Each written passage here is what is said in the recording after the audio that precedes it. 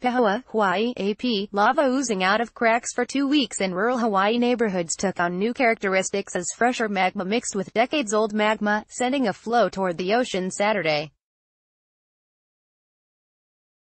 Since the first fissure opened in the community on May 3, lava was mostly spattering up and collecting at the edges of the cracks in the ground.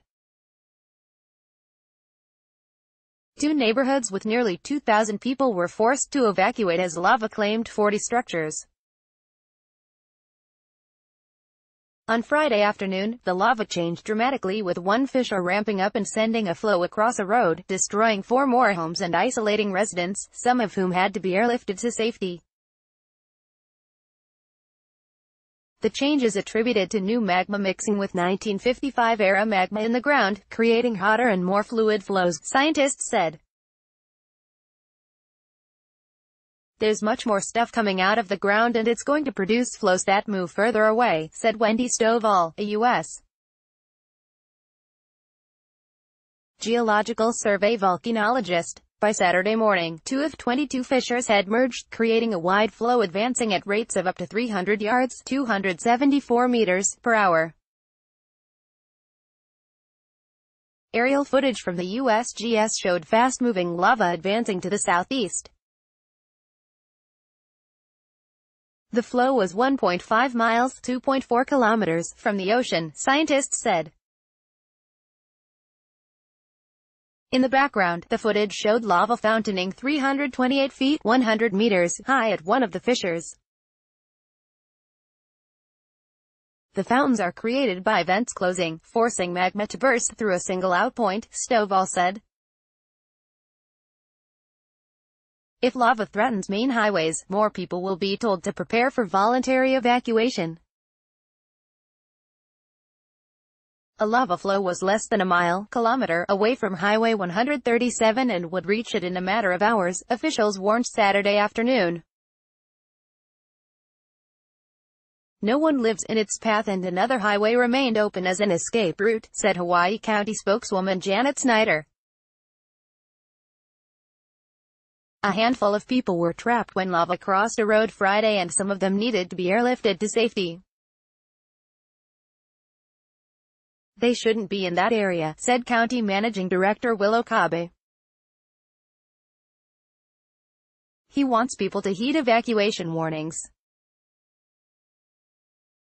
Edwin Montoya, who lives with his daughter on her farm near the site where lava crossed the road and cut off access, said the fissure opened and grew quickly. It was just a little crack in the ground, with a little lava coming out, he said. Now it's a big crater that opened up where the small little crack in the ground was. Experts are uncertain about when the volcano might calm down. The Big Island volcano released a small explosion at its summit just before midnight Friday, sending an ash cloud 10,000 feet (3,048 meters) into the sky. The USGS's Hawaiian Volcano Observatory said eruptions that create even minor amounts of ashfall could occur at any time. This follows the more explosive eruption Thursday, which emitted ash and rocks thousands of feet into the sky.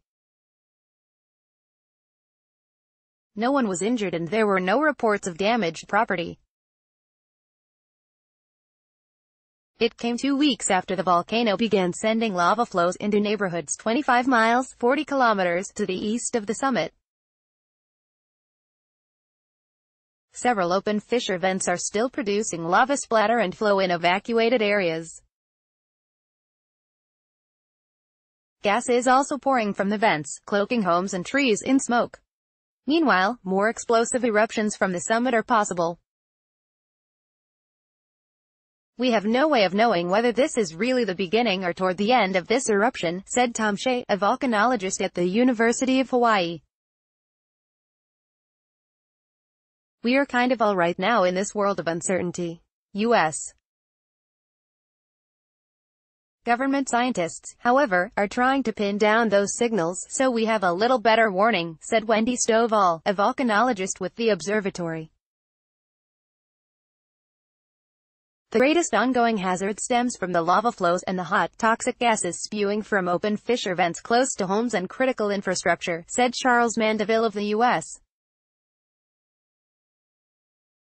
Geological Survey's Volcano Hazards Program. Authorities have been measuring gases, including sulfur dioxide, rising in little puffs from open vents. The area affected by lava and ash is small compared to the Big Island, which is about 4,000 square miles. Most of the island and the rest of the Hawaiian chain is unaffected by the volcanic activity on Kilauea.